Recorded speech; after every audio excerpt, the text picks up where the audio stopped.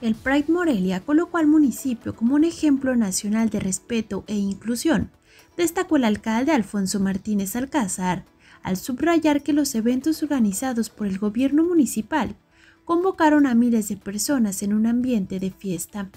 Comentó que de la mano de organizaciones sociales, la Administración creó un programa artístico y cultural para conmemorar el Día Internacional contra la homofobia, transfobia y bifobia. Alfonso Martínez confirmó que en la marcha y los conciertos se reunieron 65,000 personas, muchas de ellas familias completas que acompañaron las actividades en una muestra de apoyo y unidad,